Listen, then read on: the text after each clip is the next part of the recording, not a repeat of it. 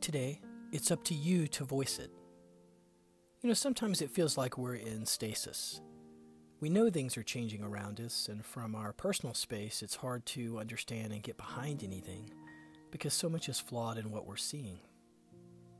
We want something better. We want to feel like we matter as an individual when everything around us encourages us not to be. Your individual existence and experience are why you are here. Mixing all your stuff with all the stuff here and seeing how it works out is what is going on. But the problem is, for many, they lost themselves while they were engaging. And for you, the problem is, you found yourself in all of this.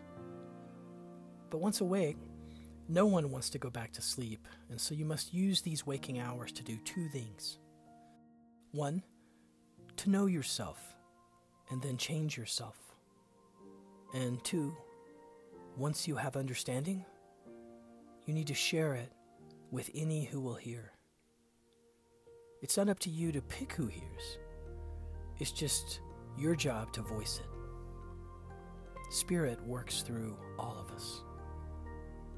Go ahead and set your intention now. Much love.